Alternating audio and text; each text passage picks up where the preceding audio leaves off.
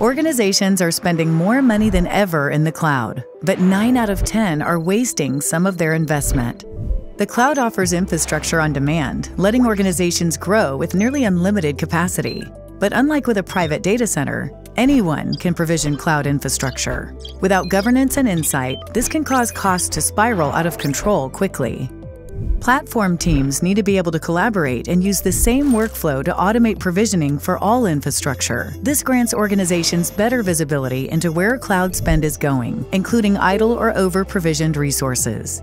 Infrastructure as code with policy and reusability enables automation and helps teams enforce best practice cost and security policies by standardizing infrastructure provisioning and management. Your infrastructure as code tool should have audit logs, drift detection, and continuous validation to help monitor the health of your infrastructure from a single platform, limiting underused resources and ensuring resources don't change without you knowing.